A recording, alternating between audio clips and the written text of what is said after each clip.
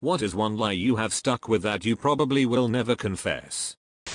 When I was young, my parents left me home alone for an evening. I decided to take a fan outside, take off the front protective cage, and throw fruit at the blades. It was awesome. But then I threw a banana and I broke the fan. I put it back in the closet in such a way that if somebody were to even open the door, the fan would fall and break. Next day, I hear my mom from the other room, "Oh shoot, I broke the fan. Never gonna tell her." And then she put the fan back in the closet the same way for your dad, so she wouldn't get in trouble with him. Some say the fan is still falling out of closets to this day. Been waiting for a while to get this off my chest. In 4th grade I had an elementary school teacher, I'll call him Mr. Lant, who was cool as could be. He had the rare skill in that he was able to teach you and make you care about what you were learning. We would play kickball and dodgeball at the end of the day. He was the only teacher who did that with his students. It also helped that Mr. Lant took a very personal interest in me. I remember I got a 4.0 GPA, not a big deal in 4th grade, which was the best I'd ever done in school. We had a breakfast for all the kids on honor roll, and he told my mom what a great kid I was. Well, it all turned downhill when we did our yearly Scholastic Books order. For those of you who are too young, Scholastic Books was a way for companies to make money off of you, because you felt cool ordering books out of a magazine catalog. But you could also order science kits and other experiments. I ordered a geology kit that had all different kinds of rocks and probably some R.L. Stine books I would never read. Well, the months went by and we got our order in, and my package of rocks sucked. There were these crystal clear rocks, maybe they were quartz, and I didn't have a single one. But for some reason Mr. Land ordered the same geology kit, and his contained a multitude of crystal clear rocks. I don't know what possessed me, but I had to have them. I waited until after school when we were all hanging around the classroom showing off what books and kits we'd gotten, and I stole all of Mr. Land's crystal clear rocks. I remember getting home and going to my bedroom to stroke the smooth surface of them like Gollum in Lord of the Rings. Mr. Lant was always my favorite teacher, and I felt terrible for doing this. He sat us all down and tried to get the crook to admit to stealing them. I looked around the class with a face that said, "Who did this?" Even thought I felt like a piece of shit inside. I felt so guilty I came home that day, flushed the rocks down the toilet, and never told anyone. Last year I did a South African literature course, and the teacher asked, "Hey, has anybody been to South Africa?" I wasn't listening and for some stupid ducking reason I was like, "Oh yeah, I totally have." Everyone then exploded and was like, "OMG, so cool. Tell us all about it." Then they all kept asking me so much shit about South Africa and what I did there that I went home and googled the shit out of South Africa. I mean, I street viewed everything so I could believably make up stuff because there was no way I could deny it now. Man, the most elaborate thing I have ever done. It would have been less effort to literally go to South Africa itself. I didn't slip and fall in the creek on the hike at our 5th grade camping trip. I tried to squat against a tree, slipped on dry leaves, and peed all over myself. Then I sat in the creek and caught up to everyone else so my story seemed more legit. You can't be the kid who peed on themselves on a class trip, no one will ever forget. I hit my landlord's car. But granted, she parked in a no parking zone in front of our building, and she parked 1 foot away from my running car. Wintertime, had to go to work, so I just backed the duck up and drove off. My mom called me in my way to work to tell me she saw what I did, and that she deserved it. She and I are the only ones who know. I had a child when I was young, and put him up for adoption. The courts require you to post an ad in the paper to give the biological father a chance at claiming his parental rights. Well, I was heavily into drinking, drugging and general irresponsible death wish style living when I got pregnant, and his father along with his father's entire family were, and still are, abusive addicts. When I found out I was pregnant, I was told to have an abortion because he didn't want me having his child. When the time came to write the affidavit of paternity for the adoption, I claimed I'm a giant whore and slept with a whole bunch of guys, and didn't know who the father was. I was told I needed to place an ad in the paper listing potential guys, and I just said I didn't even ask names. I was a drunk party favor. Long story short, I know who the father is, I keep tabs on him. But he contacted me 6 months after our child was born to make sure I'd had the abortion. I told him I had miscarried, my son is better off without this guy. I'm sure I'll get lots of downvotes for this too, but whatever. In 2nd grade, I got attacked by a golden Labrador tied in a parking lot after I dropped my Super Bowl and went to get it back. The dog was usually friendly, and I had petted it a few times when the owner was out. But when I reached to take the ball, the dog grabbed my wrist and bit me pretty hard. I was able to get away, but I had some bleeding and 2 puncture wounds to my wrist. I didn't want the dog to get in trouble, so I threw myself to the ground, scraped my knees, my other wrist and shin. Threw sand and gravel in. It looked like I did trip and had a bad fall, and the bite was looking as if I had hit sharp rocks. The dog lived a nice long life, but I got in so much trouble for being clumsy and ripping my clothes.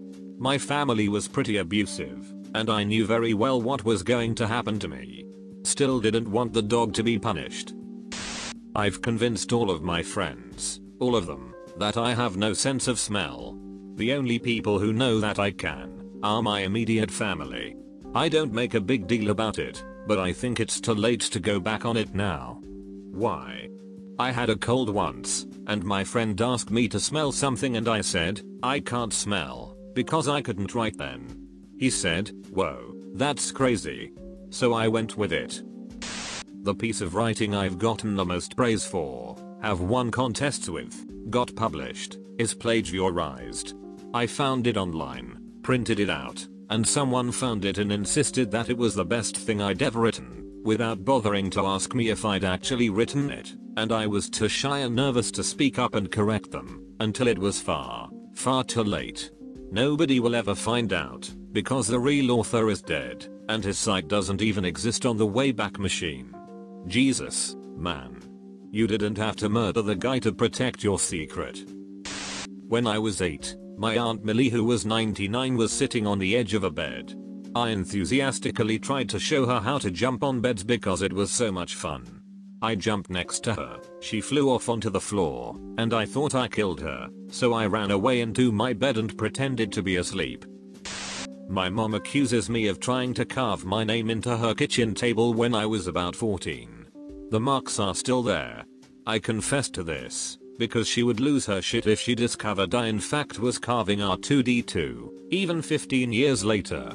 To be fair, my name shares similar characteristics with R2D2. So it's not totally out of left field.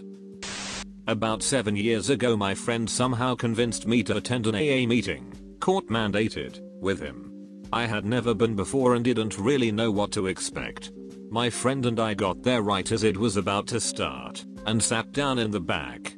The guy in charge of the meeting did his intro, and then asked if anyone wanted to start us off. Silence.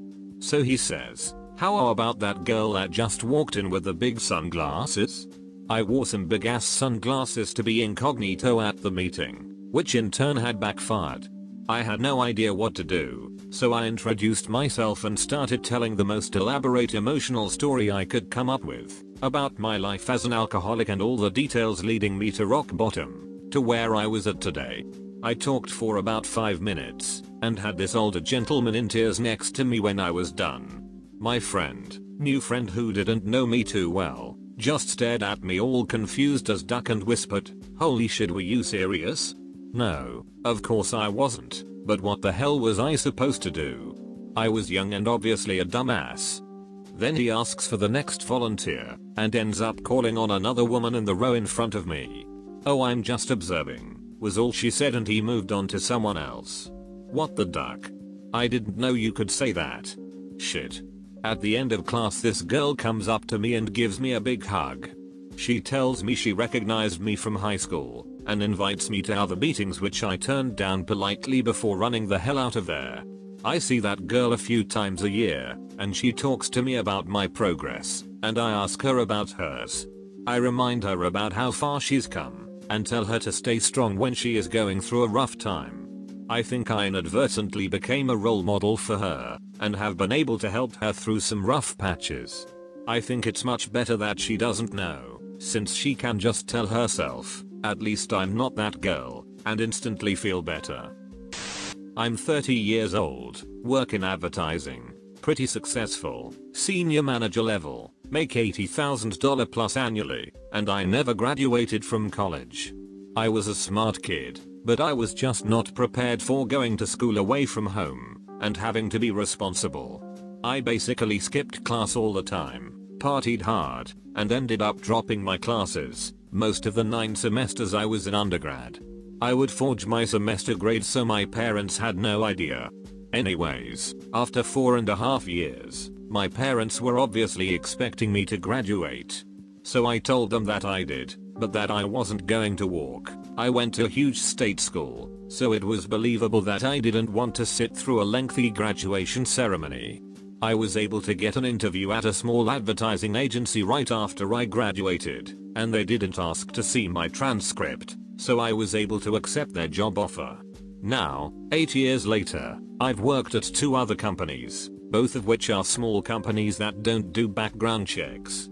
When I apply for jobs now, I always do small, privately owned agencies, so that I don't run the risk of having to go through a background check. I had one scare years ago when I was offered a job. I put in my 2 weeks notice at my old job, and then the new company decided to do a background check, which I obviously failed, so then I had to go back to my old company and say, just kidding, I'm staying. Awkward. Only 2 people know, a friend and an ex-boyfriend. I haven't even told my husband. I'm scared that I might get blackout drunk one night and tell him. He would definitely not be cool with it.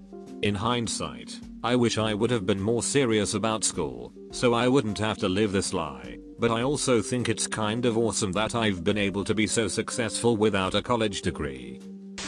This is probably too late, but I'll give it a shot. About a month ago, I wore clip-in bangs to work, as a joke. Everyone reacted so well, telling me they liked my hair better this way, and I became self-conscious about taking them out. I work with mostly men, so while they can't see the difference, they would notice bangs disappearing. I don't want to wear them forever, so I've bought a second pair that's longer and blends in with my hair better. Soon I will buy a third that's even longer, and eventually just stop wearing them, pretending they've grown out. I'm a monster. I still feel bad about this. When I was 17, my dad let me borrow his awesome army green 99's Wrangler to take my date to prom. I was driving a piece of shit Volvo at the time. After the dance was over and I had dropped my date off, we had a good time. I was on cloud 9 and jamming out to the doors, not focusing on the road at all. As I was going down a hill near my house, I dropped my back right tire off the road on a soft shoulder, and overcorrected trying to get back on the road. The Jeep did a 180, skidded off the other side of the road, and smashed into a couple of trees. I was okay, but the Jeep was pretty much done for. I immediately called my dad and told him that a deer had run out in front of me, and that I swerved to miss it, which caused the accident. He came to pick me up, and after he saw I was okay, he got very, very mad. He said he didn't believe my story, and that if he found out I was lying to him it wouldn't end well for me. For your information, my dad is very large, has a huge beard, and is Vietnam vet. He's one scary mother ducker when he gets pissed. So I was out, and stuck with my bullshit story. Things were tense between the two of us for a bit, but I guess he kind of let it go after a couple of weeks. What makes my lie so bad is that about a month later, my mom was coming down the same hill when a huge buck ran out into the side of her car, at almost the exact same place where I had my accident. My dad took this as validation of my story, and apologized profusely to me, saying that he wouldn't doubt my word again. 5 years later and I still haven't told him the truth.